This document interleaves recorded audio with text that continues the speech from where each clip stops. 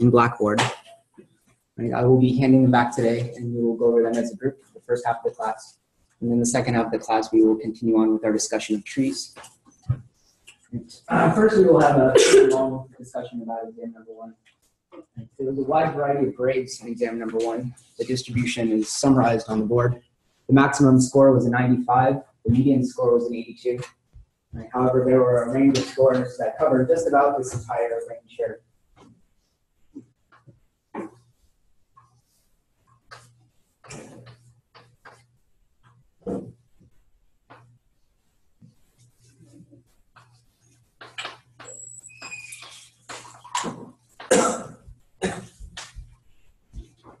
We can split up these scores into 3 groups or so. Right, as I tried to impress upon you at the beginning of this class, this is a very difficult class, probably the most difficult class we've taken up to this point. And you'll need to put in a strong effort to do well in this particular course. And if you received a B on this exam, great job. It's clear to me that you've been studying hard, that you've been doing the exercises that I've been asking you to do in the lectures, that you've been practicing the code, that you've been reviewing the notes, right, and trying to apply them to new problems, new exercises, such as the ones I mentioned during the lectures. All right, for those of you who received a failing grade, right, a D or an F, right, something has to change. And there is a decision before many of you.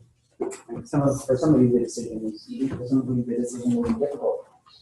And given the previous drop rates for this class, right, from previous faculty, from previous years, right, of this particular class, and given the scores of exam number 1, I expect about 5 or 10 of you to drop the class.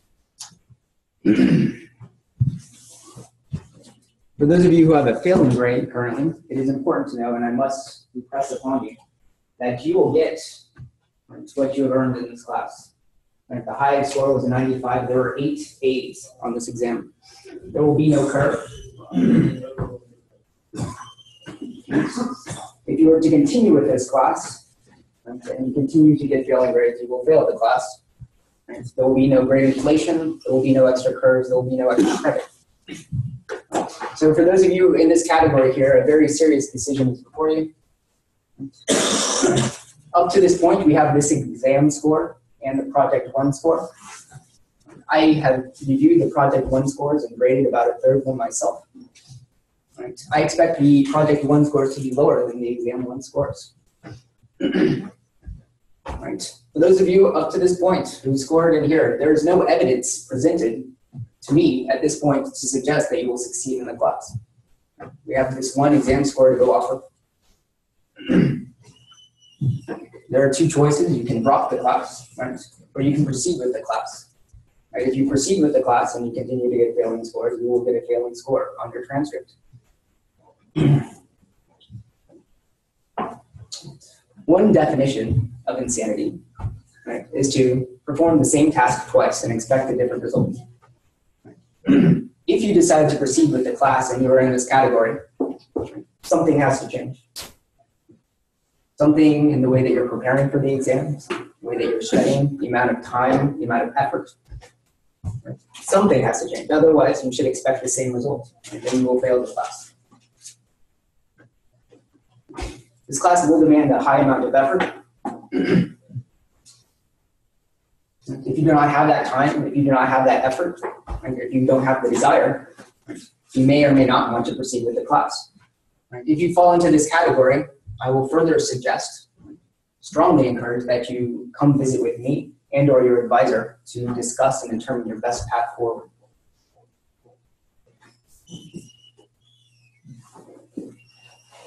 All right, for those of you in the middle here, perhaps teetering with the C, right, you have a tough decision in front of you.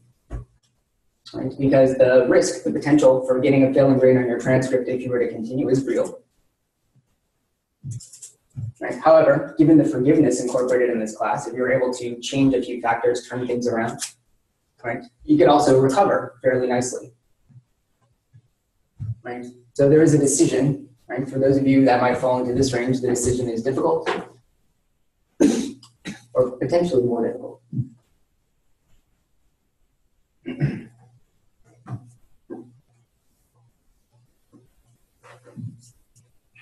We will discuss the Project 1 scores and the Project 1 results on Thursday. Throughout this class, we are slowly removing some of the training wheels that you've been operating under, right, throughout some of your previous programming classes. Right, one of the training wheels that we've removed, right, in the first project was the design aspect of programming. As you guys have learned, the design aspect is a non-trivial aspect of programming, quite possibly the most important. And as a result, project number 1 was fairly difficult for many of you who did not take the time during the design phase to draw up, sketch out proper designs. Instead, you, in an ad hoc manner, tried to program and design your code at once. It was quite clear we skipped the design phase when looking at your code, and your grades for the design and for the overall project load submission will reflect that. It is important to note that moving forward, the programming projects will become more difficult. The concepts covered will become extremely more difficult. The concepts, the very basic structures that we've covered thus far, such as lists, arrays, dynamic arrays, trees, basic trees, are very simple compared to the structures we're going to be covering from this point forward. So while you're making this decision, I encourage you to keep this in mind. The concepts covered are going to be more difficult. The projects are also going to be more difficult, and that some more of the training wheels are going to be coming off. And if you cannot program or submit a program that runs to completion, right, you will not pass this class. And submitting a program, right, that cannot process the standard input that is to be expected and crashes before completion, right, will be receiving a 0 from this point forward. And there will be other constraints on your next 2 projects as well moving forward. 2 of the questions, 2 of the generative questions where you were asked to code up a method or a structure that we have discussed in class were from exercises that I explicitly told you to practice in the notes and during the lectures. It is clear that over half of you neglected to heed this, right, neglected to practice the exercises that I suggested, right, and as a result, your Exam 1 score reflects this lack of interest. The final exam will be more difficult than exam number 1. Right? I'm not going to necessarily hint you the questions that will be on the exam, right, as I did in this first exam. Removing an item from the beginning of a dynamic array was an exercise that I asked you to practice. Calculating the height of a tree was also an exercise I asked you to practice. And there's really no excuse for not getting 100% on both of those questions. And this course is preparing you for a computer science curriculum, a computer science track. And at this point, you have taken 2 terms of programming language. You are expected to know a programming language. This is not a programming language class.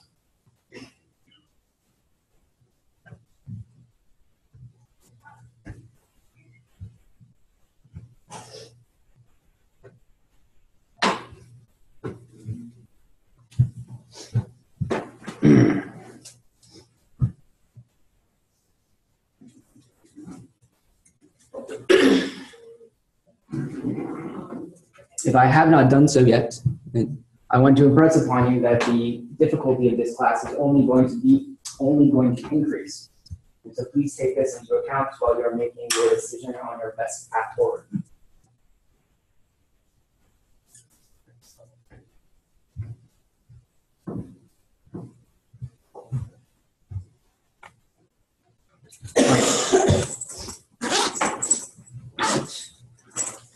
Again, moving forward, this class is preparing you for a computer science curriculum. Right, the training wheels are coming off. Many aspects of programming that have been done for you at this point are now going to be removed, such as design, such as debugging your code. Right. Essentially, you're going to become a computer scientist or not.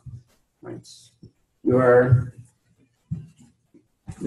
birds in a nest, and it is time to fly. Right. You are slowly being nudged out of that nest. You're going to fly, or you're going to crash and burn. There's no way around it at this point. The curriculum is going to get much more difficult from this point forward. There's no easy way to transition you into this. Right. But the choice is completely and entirely yours. Right. Again, if you are closer to this end of the spectrum, your probability, right, as you approach the zero side of the spectrum of not succeeding in this course and or dropping the course significantly increases the closer you get to zero. Right. The closer you are to 100 does not mean that you cannot fail the class, right? But your probability of failing the class is less. Right? In the middle, right, again, you're on the precipice. You can recover, right, or you can crash and burn.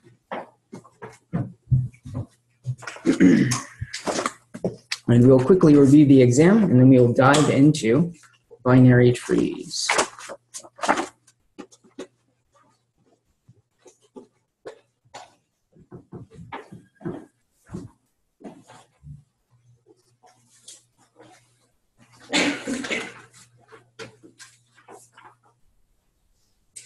Rowan.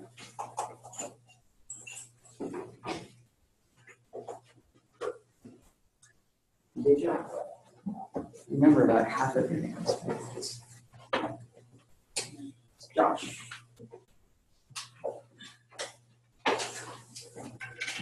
Dixie.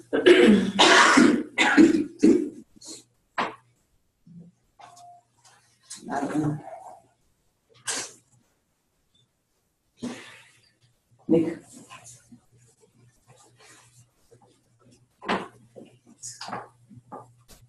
Mila. Eureka. Sam.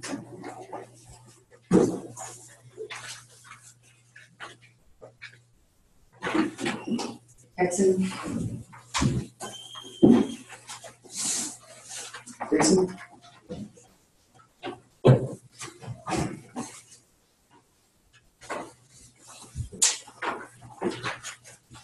Misha.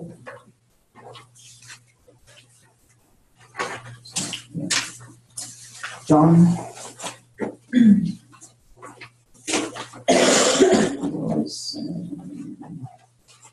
Royson.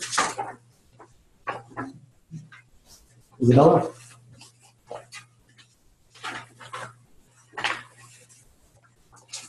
Anna. Anna. Perhaps this is the problem. Opinions. This here. Sam. Hartman.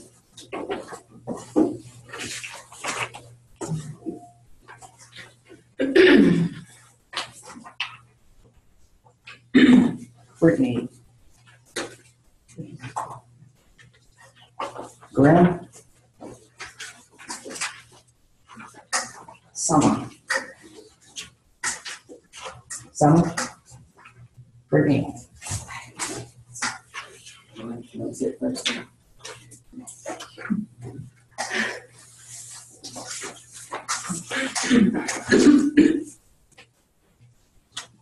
We missed our brief discussion. It might do that tough love.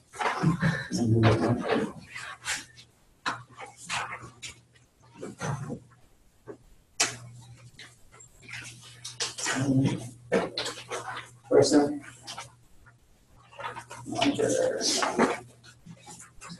Cold.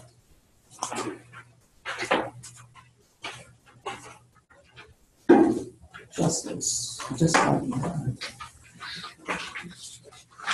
Jonathan. I mean, I can get back to him. You can't get up here.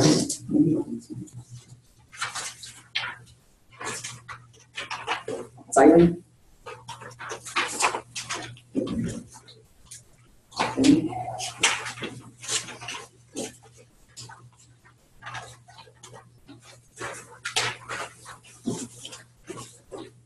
question?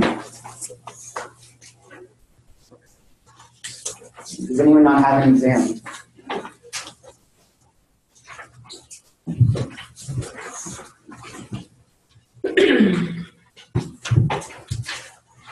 All right, we'll briefly go over the exam. If you guys have any questions as we're going over it, feel free to ask. I don't want to spend too much time on it because we still have a lot to cover before the end of the week. All right, project number 2 is going to be assigned at the end of the week. If you have lingering questions after we review this exam, feel free to continue during the office hours, or again, if you have a question as we're going through it, just ask them. We will have another discussion like this, sadly, at the beginning of our lecture on Thursday, pertaining to project number 1.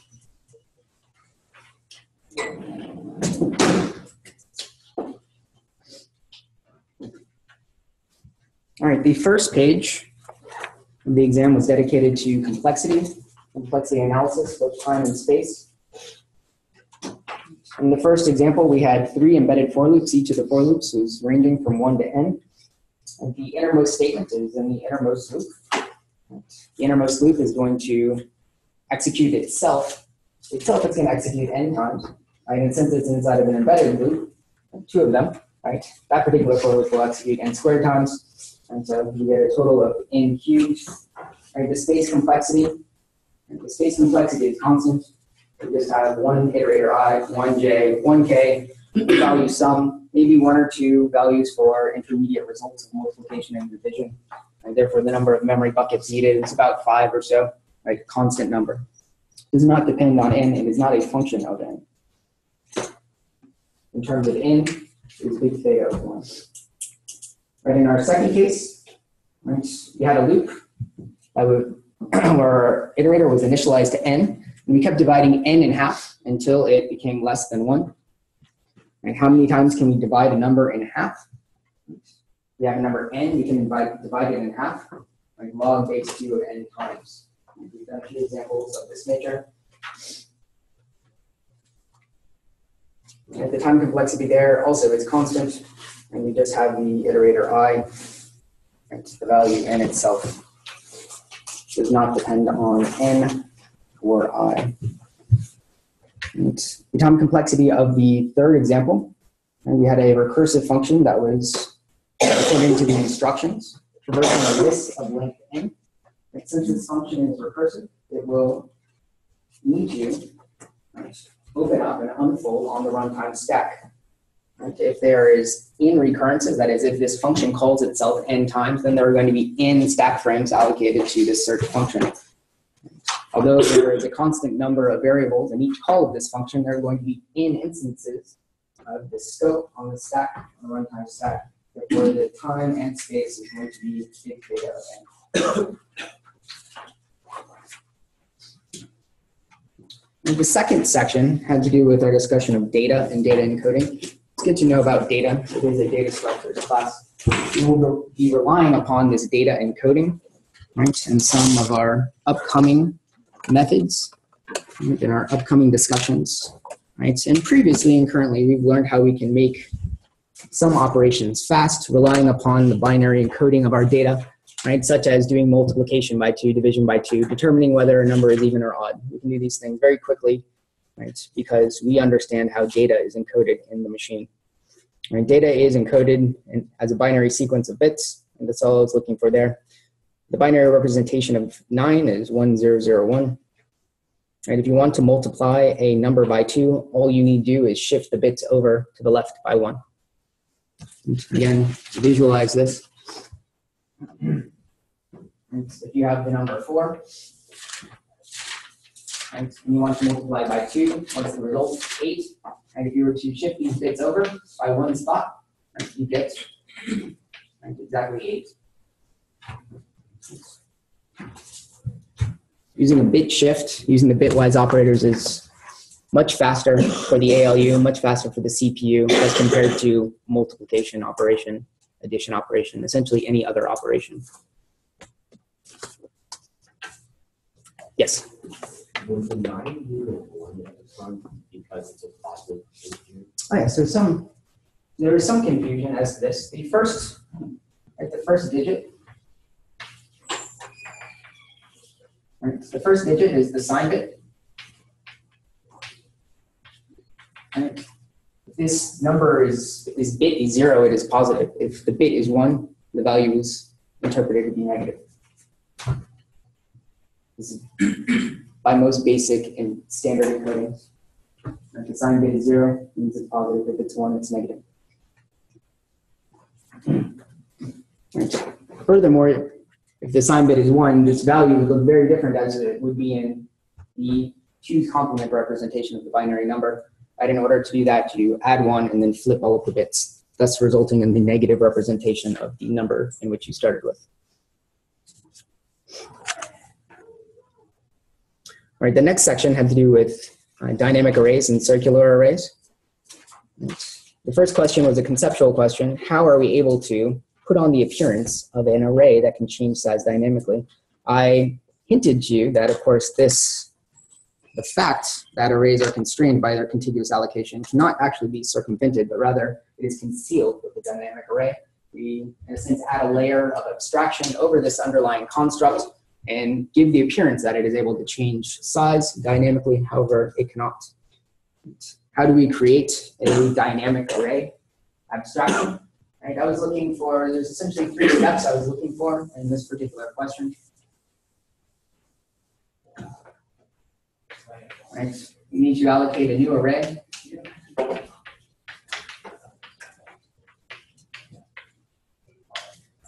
Right. A larger one. We want to make room for the extra space, or for the extra item you might be adding. All right, the second is to copy items into the new array, so copy from old to new.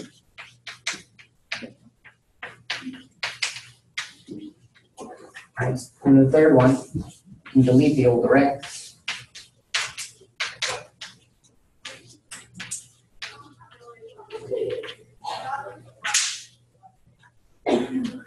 And question number 4 was one of the questions that I asked you guys to practice. And we went over an example very similar to this in class. But the example we went over in class was to add an item to the front. Does that ring a bell? We added an item to the front of the dynamic array. So here we are simply asked to create a method to remove an item from the front of an array. And the array was assumed to be a dynamic circular array. The fact that it's dynamic is not relevant because you're removing an item. It's very unlikely that you need to make the array larger to remove an item.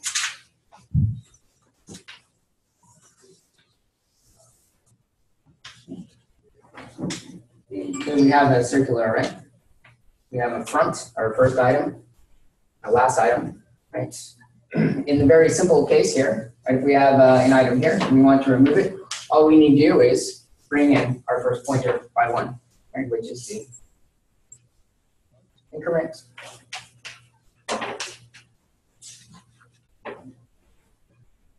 Right. There are a few special cases you needed to account for. Right. Right. There's, of course, the case where both the first and last are pointing to the same item. Right. And here you would need to, you wouldn't necessarily have to, well, you want to keep track of the num items, right? The num items in this particular state could be 0 or 1, right? If it's, in either case, you don't necessarily need to update your first and last pointer, right? Some of you did, and you had you assign them to a sentinel value, which I think is a good idea. I know that's fun. But what you would want to do at the very least is decrement num items, right? If you had the case of 1 item, right? In the case of 0 items, there's nothing to be done, or you could throw an error. Right, so those are 2 cases, case 0 where there's 0 items in the list, case 1 where there's 1 item in the list. Right. And the other case is when you increment first by 1, right? If first happens to be here, right? You can't increment it by 1, right? So you'd have to either, in this particular case, you have to account for it explicitly. If f is equal to n minus 1, right, then assign it to 0, right? Otherwise, you could use the modulus function to catch all the cases, and it would just simply wrap around for you.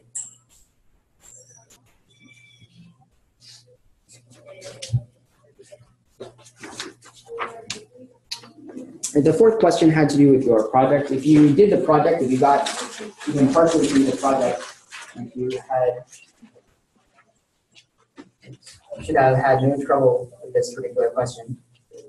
Almost everyone got full points for this question.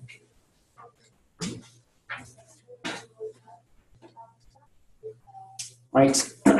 the next section, section 5, the tree. This section started off with a very conceptual question that tried to probe your basic understanding of the tree structure. Right, I described the tree, then you were asked to illustrate it and formally define it using set and tuple notation. Right, the standard set and tuple notation for a tree is a tree can be represented as a tuple, a set of nodes and a set of edges. You needn't supply this. You needn't simply can list the nodes, right, as a set, and which is A, B, C, D, right out to G. Right, and the edges. And the edges in a rooted tree have implied direction, so you can indicate this using tuples. Right, so each edge is represented as a tuple, and therefore the set of edges is a set of tuples. Right, so for example, right, the edge that connects G to A, right, which is one tuple in the set. Right, the edge that connects G to B, right, is another tuple in the set. Right, and then for every edge in the set, you would have a corresponding tuple, or this is the parent, this is the child of the corresponding edge represented by that tuple. The root of the tree is G. The root has no ancestors. It has no parent nodes. Right, the leaves of the tree, these are all of the nodes that have no children. Right. There are 4, F, B, D, and E. These 4 nodes do not have any children. They are the leaves of the tree. Right, A has one descendant, and that is F.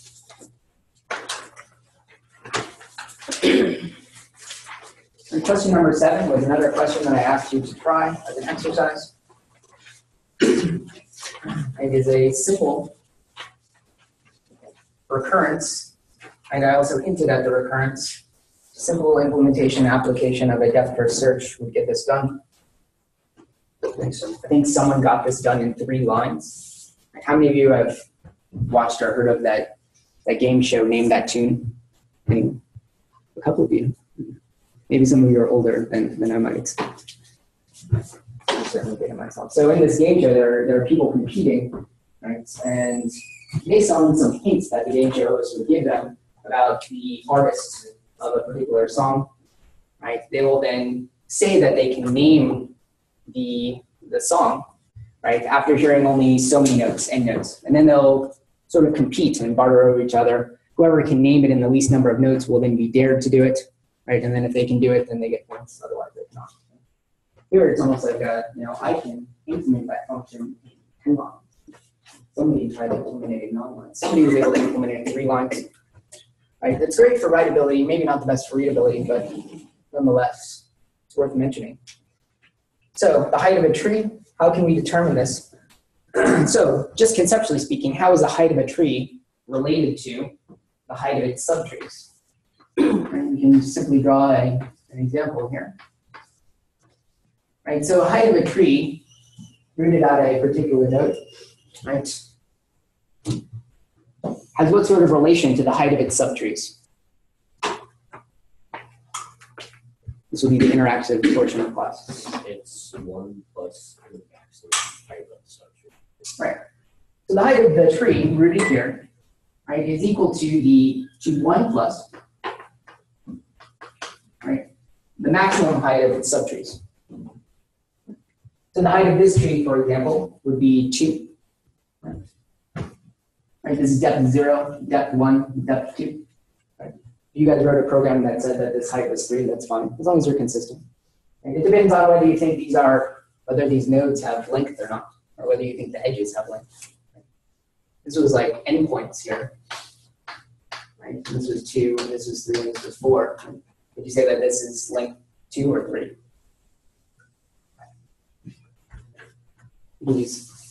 Either way, if you want to think that this height is 3, you think it's 2, either is fine. As long as you're consistent, as long as you came up with the correct recurrence or reasonably correct recurrence, right? You got full points for this. Right. So the height of this node is what? Well, it's 1 plus the height of each of these subtrees. The height of this subtree is essentially 0, and the height of this subtree is 1.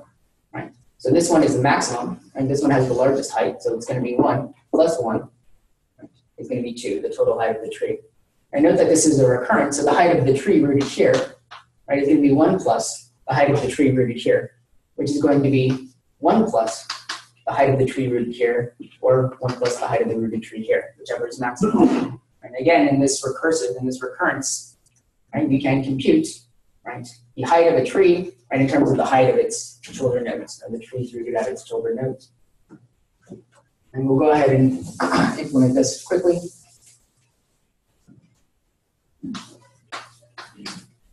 Right, so we can have the height, right, we'll just say some tree rooted at roots here. Right, so this is going to be, right, the height of the left and the height of the right. Right, so if root, we'll do the base case, if root is null,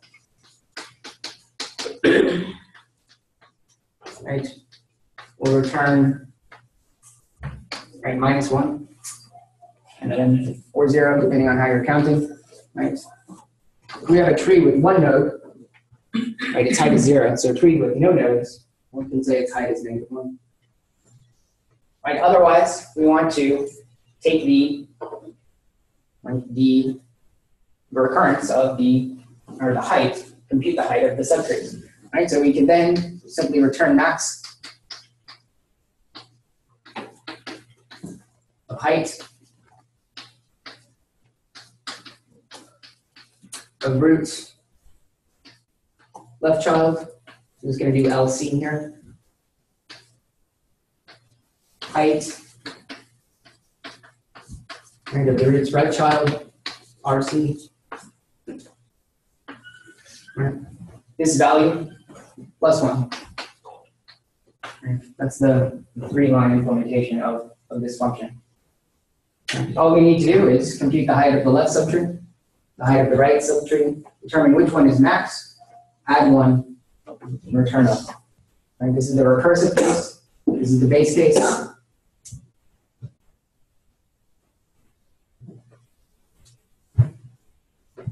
I encourage you to trace this through. This is a simple depth first search, right, where we are computing the height of the tree on the way back up the recursive function call.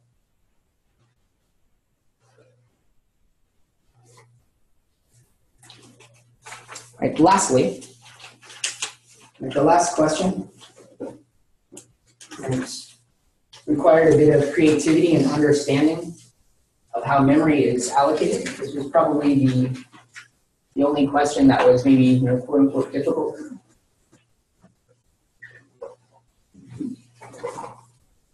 Right. It wasn't so difficult in that it required a bit of creativity. There are a number of solutions that you could have provided such that the result would not necessarily be an error, right? But more points were awarded for a more efficient solution. Right. In this particular question, you wanted to create a double stack.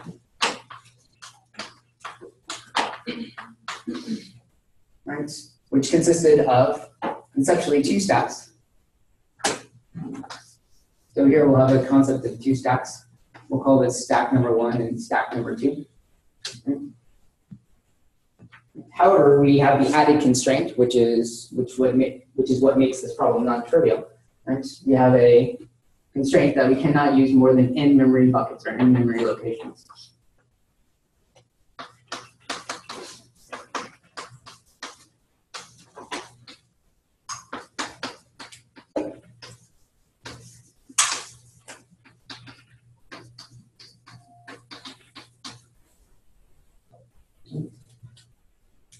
Right, so this is difficult. There are maybe 3 main categories of implementations that I saw.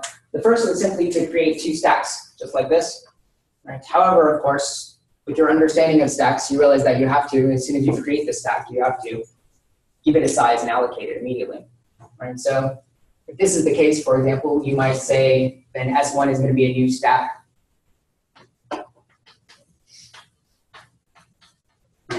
Which you might implement as an array. And so I think most implementations, or some implementations I saw implement these 2 stacks as 2 separate arrays. Right, a bit number 2. Right, so you have that.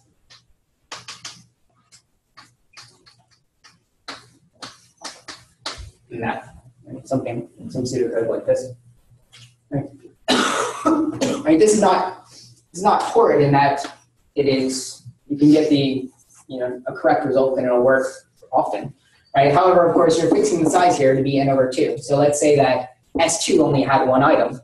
S1 was full, and you wanted to add a new item to S1. Well, in this particular implementation, you can't. So you're not efficiently making use of all of your memories and memory locations available to you. Right, does that make sense to everyone? Right, you have to, since we've implemented this as an array, these sizes are fixed. Right. So if S2 only had one item in it, and S1 was full, but we wanted to add an item to S1, we couldn't do it, even though we have conceptually enough memory locations to do it. Right, this implementation is restricted in that we cannot make that addition. Right. Some people implemented something like this, but used a dynamic array, which is a good idea, and then you got a little bit more points for that. However, in implementing the dynamic array, you're going to need to allocate space to make the copy, right? In which case, it is going to be possibly even further restrictive than just using a simple array. Right. The second, of course, was using linked list. So you could have a linked list, right? S1, the linked list S2. Right. This is conceptually, I think, better than doing two stacks, as you do not need to know the size of each of these linked lists, right? And you can change the size dynamically. However, the downside of using a linked list is that you need to store that extra pointer, right? Keeping track of that pointer, right? That conceptually counts against our memory buckets, right? So in that sense, it does not allow us to maximally use our end memory locations. Although you got a fair amount of points for a linked list implementation, as long as it was described well. And it is not the best we can do. They're not bad.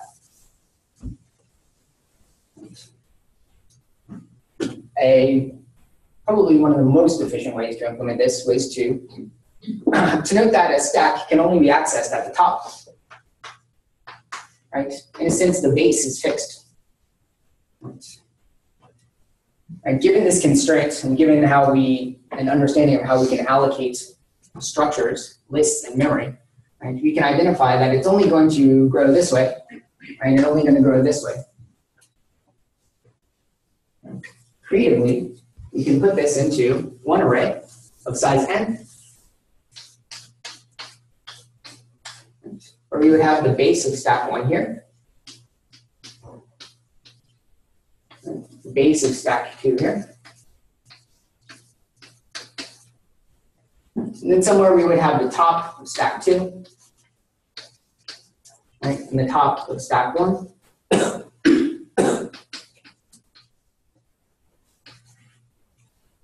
That is, stack number 1 would grow in this direction, stack number 2 would grow in this direction. As long as we have an empty space in here to do a push on either one of the stacks, we are able to successfully complete that push. The only time we would not be successful if we have used all of our end memory locations. And so here we are making use of all of our memory locations for the actual data itself. There's no extra overhead for linked lists, such as the pointer, and there's no extra constraint in implementing these as two separate arrays, right, such as our fixed size of those two separate arrays. Right, given whatever implementation you went with, right, you got full credit on the question about implementing a push, as long as you did so and defined it in a reasonable way that was largely efficient, largely reasonable. Yes? It wouldn't require a pointer to keep track of the top and the base, but wouldn't it require some sort of memory?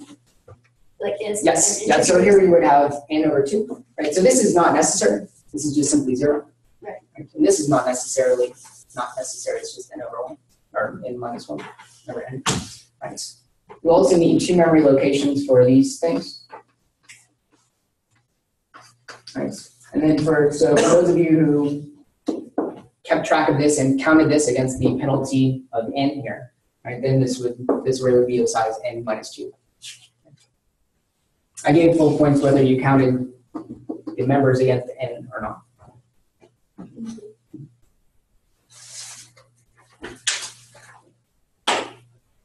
All right, let's take a quick break. I'll load up our binary tree discussion, and we will continue with our structures.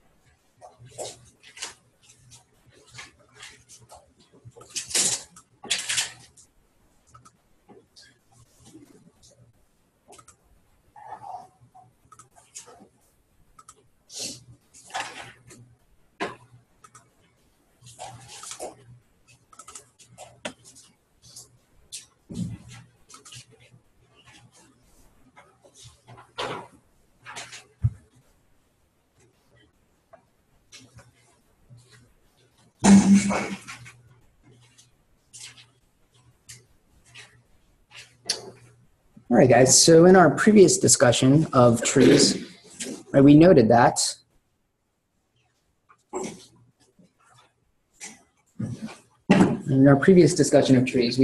the generic tree is rarely implemented. The unconstrained tree, where each node in the tree can have multiple children, is rarely implemented because its efficiency is generally poor. And so in practice, we generally implement constrained versions of trees. One constrained version is a binary tree.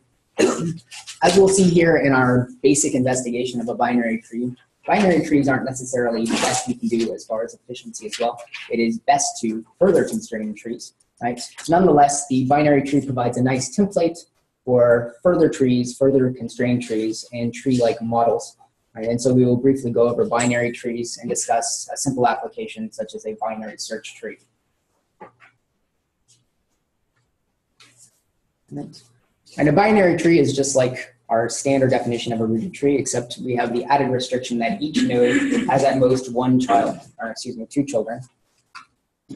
Right, by standard, we'll call it the left child and the right child. If we write it down on a piece of paper, one of them is going to have to be on the left or right, or top or bottom, right? On our standard sketch or illustration of a tree, right, we will write out the children left or right. Right, so here we have an example of a binary tree. Right, at most, we have 2 children, right, for each node. Right, the order of each node is 2 or less. Right. Some observations. By adding this one simple constraint, right, we've mitigated some of our allocation issues in our unconstrained tree structure. We could have a variable number of children at each node. Right, therefore, we had to either implement children as an array or as some sort of linked list or some sort of list structure. Right, since the number might be variable, right, the size of that structure may not be known. And here we've constrained it to be 2. Right, therefore, we don't need a list structure. We can simply just have 2 attributes, 2 pointers, which will point to the left. One will point to the left child, and one will point to the right child. Right, so this mitigates the allocation issue of our unconstrained tree. Right, so a few more attributes of a binary tree. Right, the maximum number of nodes of a binary tree, given that we know its height h, is constrained to be, right, 2 to the h plus 1 minus 1. Right, given our definition of height, right, being the maximum depth of the tree, right, we can see that this is easily going to be the upper bound, right, because here we can bound the number of nodes at 2 to the depth. Right, we did this in a previous exercise with trees. Right, the number of children, right, at each level can double given each depth. Right, so for example, at depth 0, right, the number of nodes at that depth is 1, 2 to the 0. Right, the number of nodes at depth 1 is 2 to the 1 because we have 2. Right, the number of nodes, the maximum that we could have at depth, right, 2 would be 2 to the 2, right, which would be 4. Right, so to determine the maximum nodes in a tree, given that we know its height h, we simply sum up the maximum number of nodes that there can be at each depth. Right, that maximum number comes to 2 to the h plus 1 minus 1. And in this case, we have 15. It's also important to note that this is a binary tree. And therefore, although we can also upper bound the maximum number of nodes, right, we also can lower bound the number of nodes in a tree given height h. Right? In fact, it will be h plus 1. Right? Given this wide range of possibilities of a tree given its height, right, the constraint of a binary tree is not as helpful as one might think. Right? The reasoning is because the binary tree might look like this, right, or the binary tree might look like this. In terms of the number of nodes, right, if we were to traverse from this node to this node, right, how long would that traversal be in terms of the number of nodes in this tree? It would be n to traverse the n, right? Because we have 4 nodes. To get to the bottom here, right, we have to traverse all nodes. So to traverse, right, from the root node to one of the leaf nodes, the leaf node in this example, right, it would be of order n to perform that traversal. Does that make sense? Okay. The reason here is that our binary tree has degenerated to a list. To traverse a list, it's order of big O of n, big theta of n. Right. The best case scenario with our binary tree is if we have, right, 2 to the h plus 1 minus 1 nodes. Right. So if we were to traverse from A to one of the leaf nodes here, right, that traversal only takes log base 2 of n, where n is the number of nodes in this tree. And so this helps if we're searching for an item in the tree and if we organize the items, like, in the tree in an appropriate manner, as we'll see with our binary search tree in just a bit. Yes? You said that it takes log n to get through the signal. Correct. Right. To get from the root node to any one of the leaf nodes. Right. If we have a tree that has its full complement of child nodes, right, this would be the best case in terms of the number of nodes for a traversal. Yeah. So why confused why the full tree has less complexity than just the free list? Right. So this particular comparison is not necessarily even in terms of the number of nodes. The number of nodes in this tree, n, is not the same as the number of nodes in this tree. Right? If the number of nodes in this tree was the same as the number of nodes in this tree, right, and we just strung them out sequentially, then we'd have a length of 15. Right? And in order to traverse that list, essentially, which our tree has degenerated to, we would have to traverse all 15 of the nodes. Right? Whereas if we were to organize them in a branching fashion, in a tree-like fashion, right, we could potentially get from the root node to a leaf node much more quickly in terms of the number of nodes.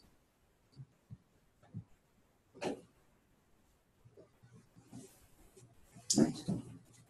And note that our traversal schemes for a binary tree is very similar to the traversal schemes for a standard tree. It's just simplified in that we don't have a variable number of children at each node. Right? We need only check, right, or traverse down to the left child and the right child. So if we're doing a depth first search, right, rather than having a for loop for each child of our root, we can just simply perform the depth first search on the left child, perform the depth first search on the right child, and then we have our base case. Right. Note here, right, we have a pre-order, in-order, and post-order traversals. Right. The pre-order means that you're going to process that particular node here. So before traversing to its children, you will process that node, whatever the processing is, if you're going to print out the value, if you're going to manipulate the data, if you're going to retrieve the data, whatever it is you're doing in this traversal. I imagine you're not traversing, right? We're not going to traverse the tree for fun. We want to perform a task. Whatever that task is, you're going to perform here before you traverse down to the children in a pre-order traversal. In-order traversal means you visit your left subtrees first, right? So you'll visit the left child first and then process, right, the root node in this particular recursive scheme. And a post-order traversal, right, you only process this node, right, after you process all of its children, all of its descendants. And of course, we can also perform this iteratively, right, using a stack-like structure.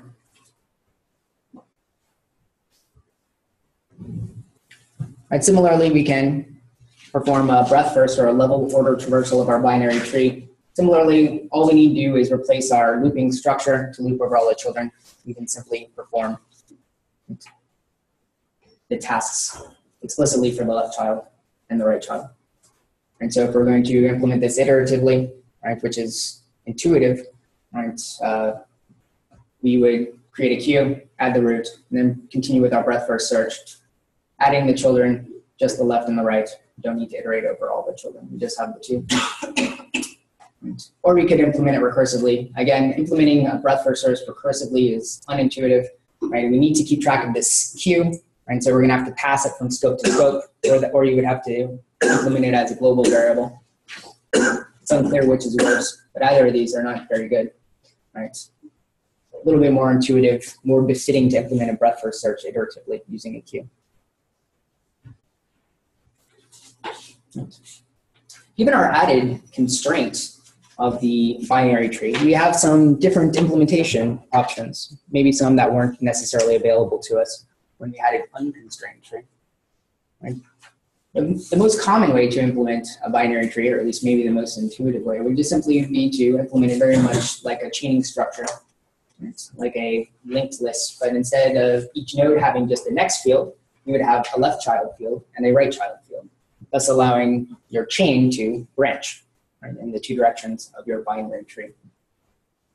Right, so each node entity might have a data attribute where you're storing the data or the key that is to be stored at that particular node, right, and then you would have two attributes accounting for the two children at that particular node. If we know a little bit about our tree, right, such as the height of the tree, right, we could implement this using an array, right, given that we know and that we have a constraint imposed on the number of children at each node. We know that if we know the height, that the maximum number of nodes is 2 to the h plus 1 minus 1. So we could conceptually implement this as an array because we know the maximum number of nodes. We can allocate that space, right? And we can store the nodes in some sort of intuitive scheme. Right? The most common way to do so would be to store it in a breadth first scan. Right? So in this particular example, a breadth first scan of this tree, right? You guys see this tree down there? Keep drawing.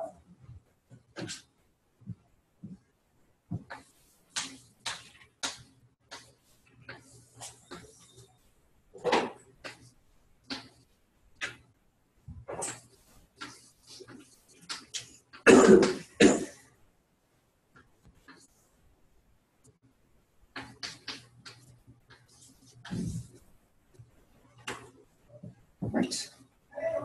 Allocating this contiguously in memory, right, allows us to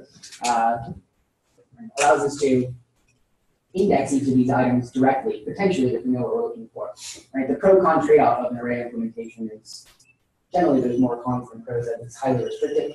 Right. But given that we know that we can constrain the number of nodes based on the height, it is an option, right, depending on your application. Right. So here we know that at the first depth, we can only have, or depth 0, we can have one node, like the root node, right? So we can allocate one space in memory for that. At the next depth, we know that we can have 2 to the depth, right? In general, 2 to the depth. So at the next depth, we can have 2 nodes. Right? At the next depth, we know that we can have 4 nodes, right? And so on and so forth. We know the maximum number of nodes that we could possibly have in our tree if we know the height of the tree. And so an intuitive way to store this information in the array would be to perform a breadth first scan. Right? That is, we could put all the items in at depth 0, followed by all the items at depth 1, followed by all the items. And note that it's all the potential items, right, at each of these depths. Because we may want to, for example, add C's left child here. And we may want to add F's right child. Right? And we want to account for the ability to fill out the height of this tree. And of course, keep in mind the actual orientation of the tree. Right, so in a breadth first scan, we would have, right, A, B, C, D, right, E, and then here we would have C's left child. And so we want to leave a spot for that. Right, then C's right child goes to F. Right, and then here we just have one node at this very last step. Right. It's also the depth in which we have the most number of potential nodes. And so there's a lot of empty spaces here. So D's left child would then come next. And then D's right child. And then E's left, E's right. And then if C had a left child, right? Its left and right child would then come, right? And then F's left child, and then F's right child. And so here we can allocate, an intuitive way to do it would be a breadth first scan. And there's clear downside to performing this array implementation. One is not necessarily efficient, right? We can see all of the empty spaces we're storing here, right? If the number of nodes in the tree is not near its maximum, not a very efficient implementation, right? In many instances, we're not necessarily going to know the height of the tree a priori or during allocation time either, right? So that's another pretty hefty constraint, right? And the size of the tree can't really change dynamically. Otherwise, if we had to increase the size or the height of this tree, right, we would have to implement something similar to a dynamic array where we'd have to create a new array, larger size, copy all the items over, right, and then continue. Right, so this might be a reasonable solution in a very niche application of a binary tree where we know the height of the tree prior, right, to use of the tree, right, so that we can allocate it all at once, and the height of the tree is not necessarily going to change. Question? In this specific example, for node G, what is specifically indicating that it is a left node rather than right node? Is it like a data member, or because when there's only one child in a binary tree? Right. It depends on the application of the tree and what you're using the tree for. If there's no rule that differentiates the left child from the right child, then potentially it could be either, in which case you could store it in either. And then in most applications of a binary tree, there's a restriction imposed on left and right children, as we'll see when you look at a binary search tree. Right? The restriction is that each data member in the left child of a particular node is going to be less than the data stored at its parent node, and the data member of the right child is going to be greater than the value stored in its parent node. Right? Imposing this order is going to bring us some efficiency, right? Just as it did when we ordered a list. And when you order a list, you want to search through the list, right? You want to do a binary search, right? Given that extra information that the data in the list is sorted, it allows us to traverse the list very quickly. Right? And we get the same gain here with the binary tree. Right? And so most uses of a binary tree will impose some sort of order. So it's important to differentiate between the two, but maybe not all applications. Good question.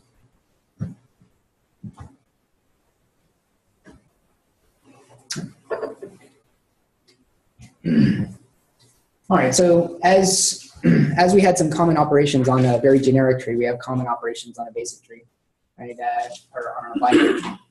A binary tree, we may want to copy the tree and create a new tree. We might want to deallocate or delete a tree, right? We might want to determine the height, count the number of nodes in the tree. We might want to insert an item into the tree, right? And we might want to remove an item from the tree as well. So we'll look at a few of these examples. Right? And of course, we might want to search for a particular item in the tree. But it's important to note for all data structures, again, I hope I've embedded this in your minds, it's important to note that generally given the data structure, we have some sort of constraint on the data structure, such as maybe the ordering constraint in the binary search tree, right? This is important for us to understand the structure and use the structure correctly. Therefore, when you're implementing methods and operations for the structure, it's important that you confirm that the structure is indeed valid after the operation. Right? So you want to make sure that after you perform an addition, like you did in your polynomial example, right, that the result of the addition operator was a valid polynomial at the back end. Right, so you always want to check the validity of your data structure. Right? Theoretically, you want to check it before and after, assuming that your data structure is in a valid state before an operation is applied to it. Right? You certainly would want to confirm that the output of that operation is going to result in a valid data structure as well, if you're manipulating, changing, or creating a new one of those structures. Right. And so here is a slide that we've seen before, and this slide should give us some intuition as to the utility of a binary tree. Right? We use this tree-like structure to illustrate the process of performing binary search with a linear structure. And in fact, performing binary search, if we have a list of items that are in some sort of ascending or descending order, right? Performing binary search on that linear structure is analogous to performing a search in a binary search tree. Right? The idea here is that we're going to impose order in our binary search tree. And using that order, we're able to divide our list in half, or divide our tree in half, ignore half of it, and proceed down to another end of the tree. Right, so in our list-like structure, right, we had a list like this. Right? Our tree structure here is visualizing how we use that divide and conquer like approach to implement binary search. Right? So if we search for an item in binary search, we jump to the middle of our list. Right? We check the value of the item in the middle of our list. If the item we're looking for is less than the middle item, right, then we know that we could just continue the search in the left half of the list. We wouldn't need to look in the right half. Thus, we were able to eliminate half of the list, improving efficiency quite a bit. Right? Similarly, if the value we were looking for was greater than the value in the middle of the list, then we know that we only had to check in the right half of the list. So is this ringing the bell? Right. So note here that we can visualize this procedure of binary search using a binary tree. Right? That is, starting here at the root node, we have an entire list that we need to search. By checking the middle item, we're in a sense dividing this list in half and continuing our search in one half of the list, but completely ignoring the other half of the list. We don't need to waste our time. Right? We don't need to waste our computational steps on that other half. So for example, if the item we were looking for is going to be in the left half of the list, that is, it's less than the middle value, right? That's analogous to proceeding down to the left child in this tree. Right? That is, we don't have to search this half of the list at all. And so what do we do at this point? Well, at this point, we have half of the list. Right? We don't want to just sequentially search that half of the list now because sequential search is slow. So we perform the same action. We'll divide this list in half again, right? And we will iteratively or recursively, however you want to think of it, divide this list in half using this scheme, eliminating the left half or the right half and proceeding. Right? We divide this list in half at each epoch of this iteration, or at each epoch of this recurrence, right? We will get a path that goes from the root node to a leaf node that is going to be bounded by log base 2 of n, where n is the size of our list. Ring the bell? It's good. All right. All right. So note that tracing out this tree is very intuitive because it's actually very intuitive to implement this structure as a tree rather than a sorted list. Right, and in fact, if we had a list just like this, we could implement it as a binary search tree just like this. Right, in a list-like structure, right, if we knew that it was sorted in binary search, we would jump to the middle item here. Right, let's say we were looking for 50, let's say. We would jump to the middle item here, right, which would be 10. Right. And we know that 50 is greater than 10, so then we would eliminate the left half and jump to the right half of this list. That's analogous to starting at the root of this corresponding tree, looking at the value 10, and determining whether 50 is greater than 10 or less than 10. If it's greater than 10, then we can go to the right child. If it's less than 10, then we should go to the left child. Thus, we can facilitate this binary search by explicitly traversing this binary search tree. Right? So how do we construct a binary search tree? Well, the binary search tree is a binary tree with the extra added condition, right? That the value, right, of the left subtree, or all the values in the left subtree, right, are less than, right, the value of each node, right? Or let's say the values, right, in the left subtree of a particular node are less than the value at that particular node, and the values in the right subtree of a particular node are greater than the value at that particular node. The value or data member stored in a tree, right, you can think of it as a data member. Right? Often in the context of trees, we will generally refer to it as a key. Right? You can refer to it as a key or a data member. Key has that added implication of the value being unique. You guys remember discussion of keys within the context of databases, maybe within your math methods course. And the key in a database is, right, an item that can uniquely identify, right, each item in the database. And so here we'll assume that each data member is going to be unique, right, in the tree, right? So we will refer to them as keys. Right? At least it is standard to do so. Right. Note again, we get a similar traversal as performing binary search on a sorted linear structure, right, as we do by performing a standard traversal down from our root to a leaf node in a binary search tree. Yes. Do you mind repeating what you said about a key one more time, please? Yeah, so the data member in each of these nodes within a context of a tree is generally referred to as a key. It's just a nomenclature thing. One potential added implication with using key over just simply data is that a key in many contexts implies that that particular data member that particular value will uniquely identify, an entry in that particular node. So the key should be a value such that there are no repeats of the key in the tree. Right, that's another way of saying it. Yes. Another way of saying it is the key performs a one-to-one correspondence with each of the nodes in the tree. It's a one-to-one and onto mapping from the key values to each of the nodes.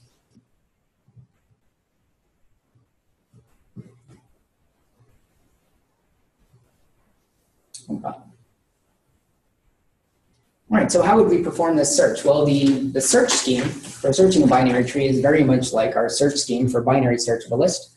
Right? At least the structure is similar. Right? However, then instead of dividing our list explicitly in half by changing values of indexes and or pointers of the list, right? We can, this divide in half is sort of already built inside of our tree here. For example, if we were at this root node and we traverse down to the left child, right? That's like dividing our list in half and ignoring the subtree rooted at the right child.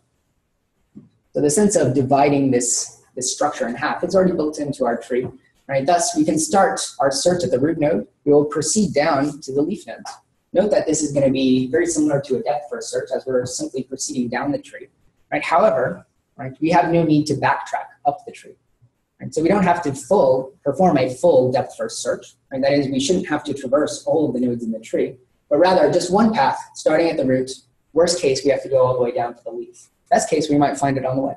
Right? A better case, we find it on the way. Right, so our scheme, right, again, since we don't have to backtrack or go back up the tree and search other branches that we might have passed over, right, we don't need to. Right, we don't need to implement a stack to perform this traversal.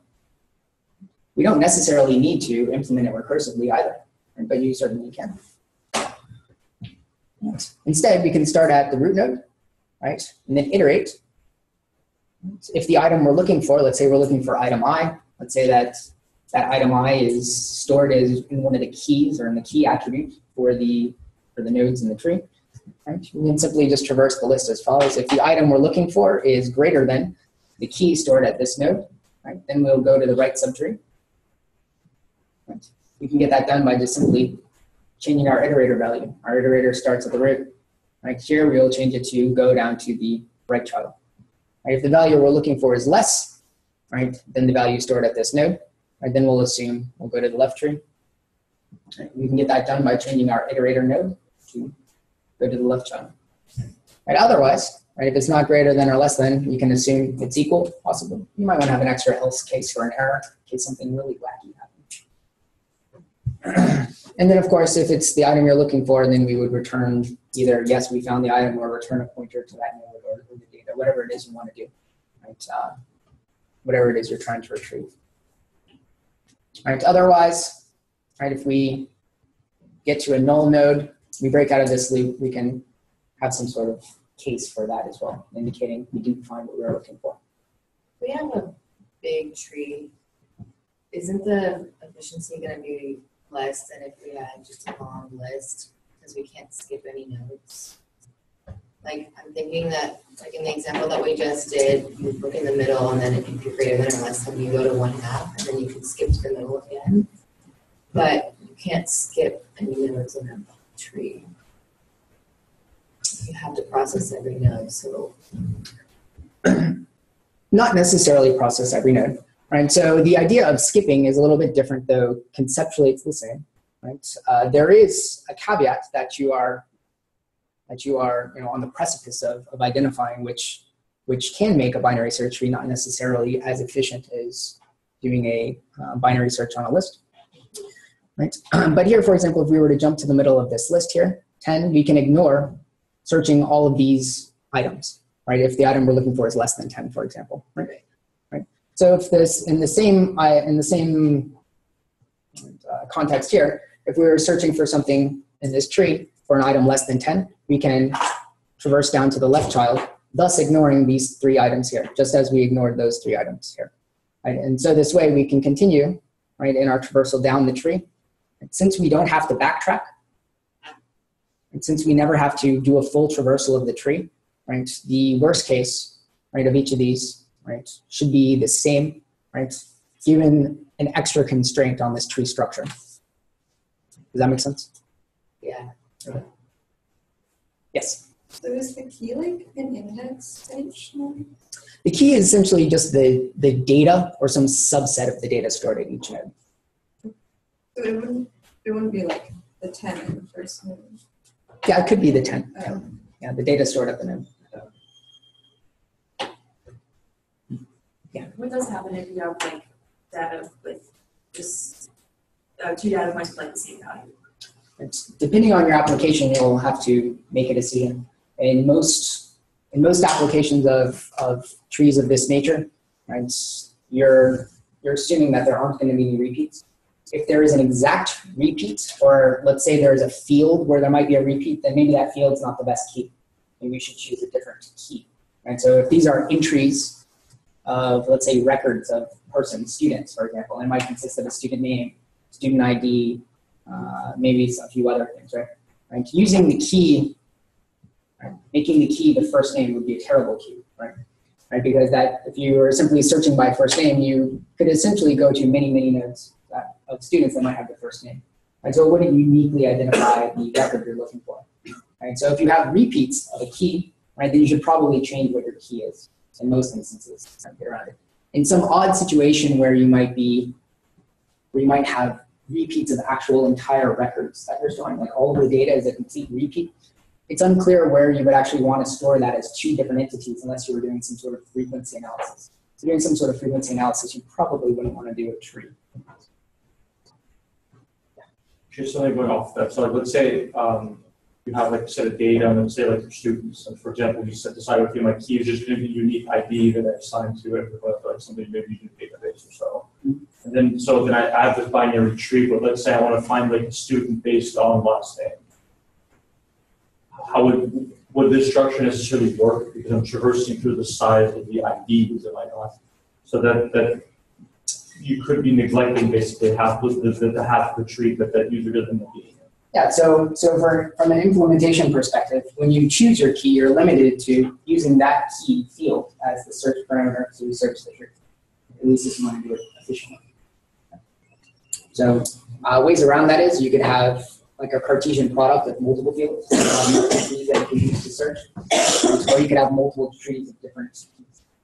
You can actually implement binary search trees for different keys. Anything that you can put in order. So how would you order the strip? Would you like order them by like alphabetical order? Or like? Seems a reasonable way to do it.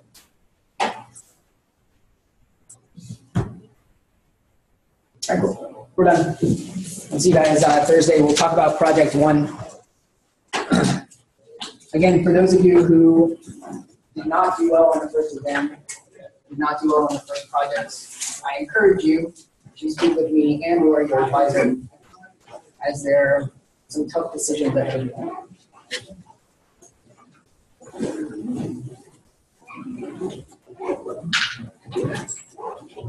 I noticed that in Blackboard, my project 1 grade changed. I just wanted to confirm that it was like put in wrong the first time. Yeah, I believe. Yes, I remember that. Yeah, they're in a state of flux. I generally will start grading and keep notes, and I do it in Blackboard. I suppose I can make it not public, and that way it's less confusing. But I went back through and made some updates to the grading scheme on the fly. Okay, so the current grade is. Yeah, your correct grade. Yeah. Okay. How many projects will there be for the class? There will be 3 projects. The next project will be assigned at the end of this week. It'll be based on trees. Right, and the 3rd project will probably be assigned in about 3 weeks or so. The design of the next 3 projects will not be as difficult as the first, as the design was a really big portion of it. We'll be implementing some basic tree structures. in the Oh, it's on the back. in your second project. Oh, you have to scroll down, right? And so I'm assuming that it will only take about maybe 2.5 weeks to do that to these next projects. All right, great. Thank you. Oh, okay. Yeah, so. Oh, so it's just Hey, how's it going?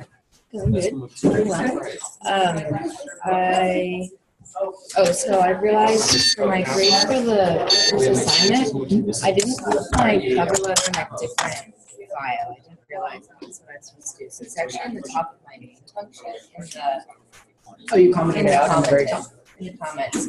It's just we did one. Yeah, that's fine. So I can email you if that'll help you remember. But I was sure you get that, and that might help you. Cool. No, yeah, thank you. Yeah, I will check it out. Okay. Thank you. Yeah, I didn't know that. I didn't